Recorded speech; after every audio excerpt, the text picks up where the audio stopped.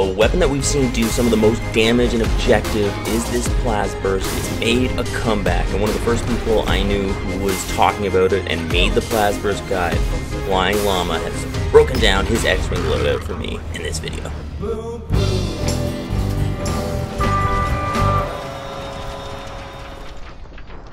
Hey, this is Time Bomb. If it's your first time checking out the channel, hit that subscribe button and check out all the videos. Thanks a lot for joining me here today. You can tell I'm really good at doing YouTube by that intro right there. Another reason I'm really good at YouTube is that I sit on videos for a really long time before I make them. Like this one right here I did with Flying Llama, I don't even know when, probably like way back in December. We went and did this video. I don't know, it was a bit ago. It took me forever to go through it, and yeah, I feel like lots of people have talked about the Plasburst in different ways, but he was one of the first people I saw do it. He actually made the Plasburst guide that I will link to below. I mean, it had some great information in it. I remember talking to my team a little bit about it. They weren't really into the Plasburst at that time, but I was aware of the high damage output that it can do. Like it is the highest damage output in the game, as his guide breaks down. It's just that you have to be you have to have it overcharged, you have to hold it for 2.5 seconds, and you have to be within 200 meters. So it also makes you vulnerable while you're charging it for those 2.5 seconds. So you have to be very timely with it. So it's a difficult weapon to use. But in the objective game, that potential for output is so good. Burning Corvettes and Raiders, it's so good.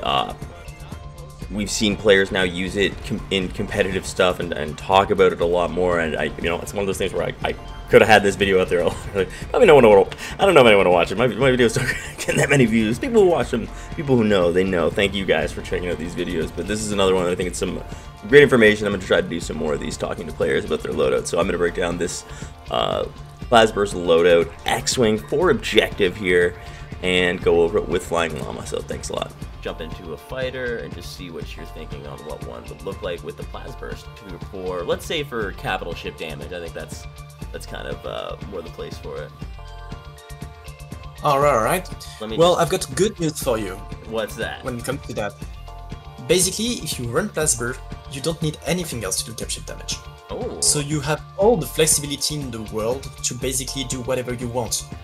You can go for example, what I prefer to do most of the time is, for example, on an X-Wing, which is my preferred ship these days.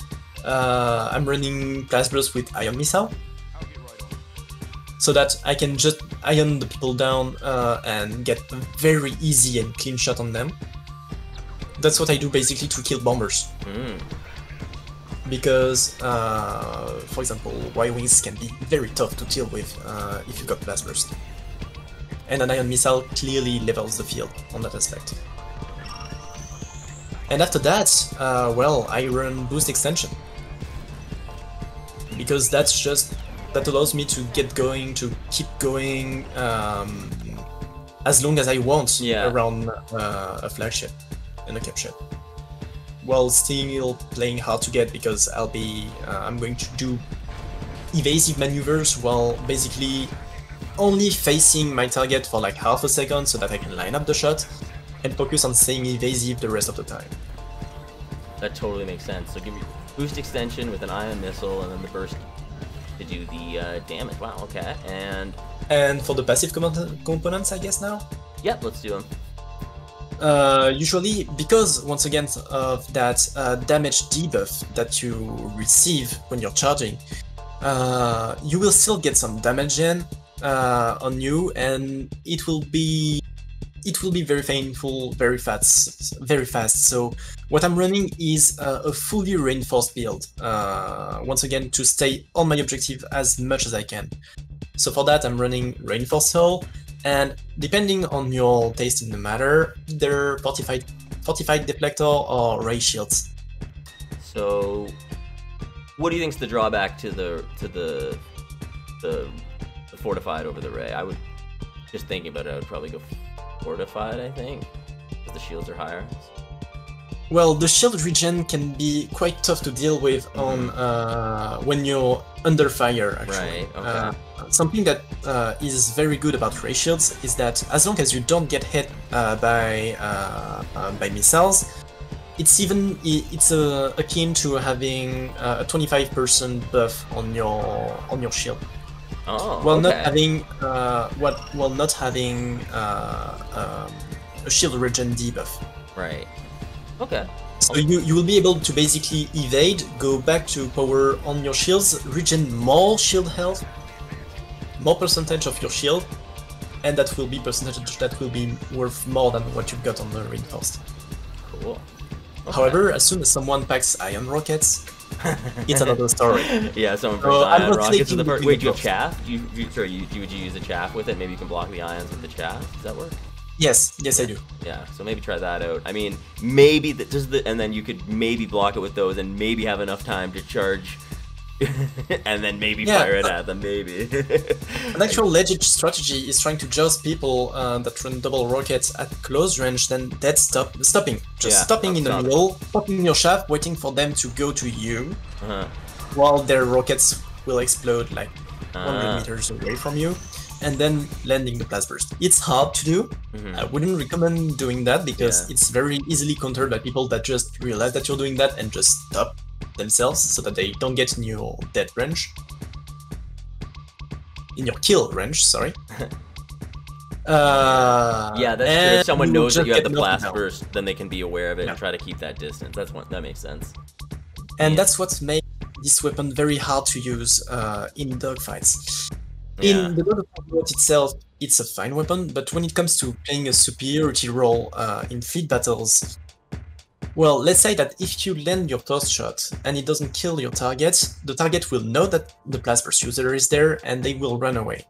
And because of that damage fallout, that is absolutely huge, Plasburst is the worst weapon in the game when it comes to chasing someone.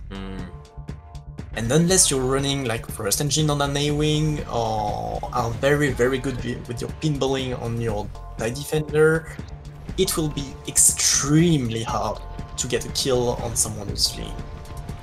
Which engine do you like on it? Well, it depends. It depends on the class of ship that I'm using. Yeah, basically, I'm just kind of thinking, yeah, you kind of need like the maneuverability because you want to kind of like get in to make those shots, right? Like, you know, the drifting. Well, I'd say I agree with that. I agree with that. And on interceptors, for example, I'm running Microfrost for that very purpose. I'm running that also sometimes on the TIE Defender too. But when it comes to engine, I'd say that more than the weapon that you're using, it's better to choose your engine accordingly to how you feel about your ship and how you feel about your power management. For example, on both the X-Wing and the TIE Fighter, what I'm using isn't the Microfrost engine, even though it's available there. I'm using the SLAM engine, so that I can just be very efficient on my boost management and be sure that I will never run out of juice. Once again, it's the same reason why I'm running a boost extension. Yeah, makes sense. It's maybe too much to run both, but that's my own personal feeling about the ship, and that's what makes me more comfortable to use a weapon and allows me to be more focused on using this complex weapon instead of trying to micromanage everything.